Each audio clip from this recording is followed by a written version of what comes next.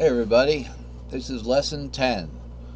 Wow, I've made 10 lessons and about 3 or 4 or sometimes 6 videos, 10-minute videos per lesson. So I've probably got about 6 hours of this stuff, but it goes fast if you're doing just a few 10-minute segments a day. So let's move along. We only have 10 minutes per segment and I have to get going in a little while.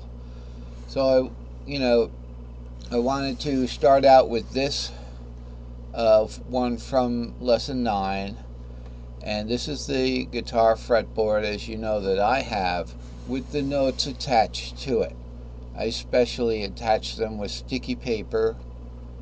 Okay, where's the sticky paper? Hey, where's the sticky paper? Well, I'll tell you, okay, because people got questions in their mind. What's going on? Here's the sticky paper. Here's a set of C. That's just a design, but it actually is what it looks like. It's a colored keyboard there, okay? That I put on the side. I put it on the side of it. Not just for razzle dazzle. When I was first starting these colors, and you see all the white notes, I've now since only have one white note left, and that's F. D has gone to purple. A has shown through to be light blue, like skylight blue, and that's what that's about. So I take these little guys here. I don't have the other one. I guess that was from what I had. Oh yeah, it's the other envelope. Okay, but this is from 2 years ago, and these are the fretboards. This is like the first fret starts here. It's the longest, and as you go up the fretboard, they get shorter, and these are measured pretty close as I want to be insane about, but they really should be just made slightly smaller. So when it comes down to a half of a millimeter, and that would be a half of the little tick mark on the ruler there, okay? Be a half of the little tick mark on the ruler. You can almost see it. If you put something white in back of it, you can see it. There's no light for me up here. Okay, down here. Under the keyboard where the camera is. Anyway, it's down to a half a millimeter, and if there's a discrepancy, I go smaller. That's the rule, because you don't want it going up and getting involved with the string. Okay? It gets all the way up to the 21st fret up here, and they're very thin. You know the frets are thin. And this is sticky paper. I just bend it, get the corner, and peel it off, but I cut them first. That's how my keyboard works. Alright? That's the way I've always done it. I've always been that kind of a person. Yeah, I put masking tape on it and wrote on magic marker at first. Because I was a keyboard player. And I was really into it in college, and it took me 6 years to get through college. That's another story. So, but it does play. It plays.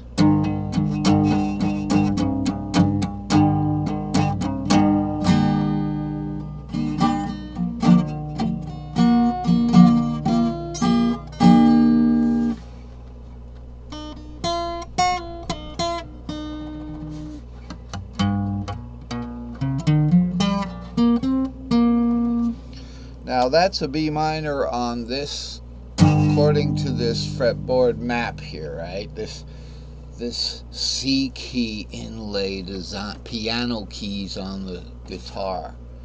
This is just pretty much this, right? Looks similar. It's that kind of thing. I'm supposed to be going reading this because I can't do it. it turns out it's just for fun, you know.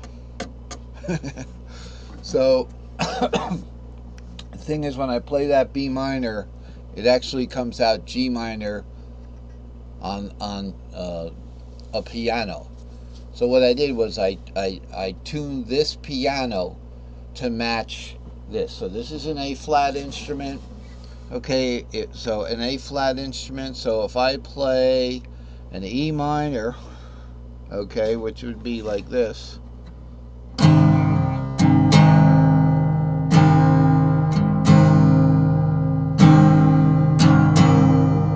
What time is it?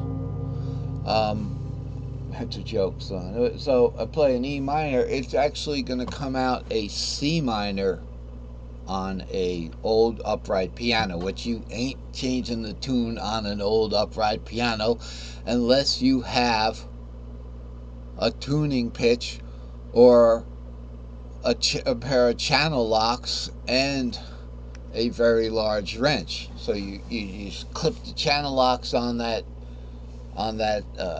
square rounded nut that they have. You clip, and then you have to take the wrench and turn that, because it's really hard to change tuning on a piano. I've done it though. They have a tool to do that, and then they use frequency meters now and all that stuff. So that's the tuning of this.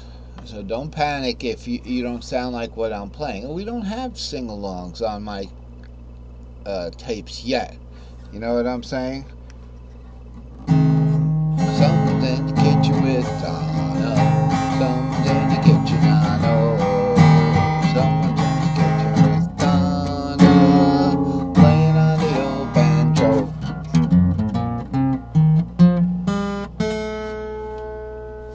Lucky I hit that VC.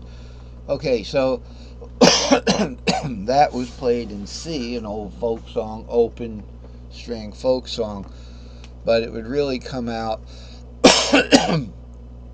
in A flat. So I tuned my piano up so I could do that.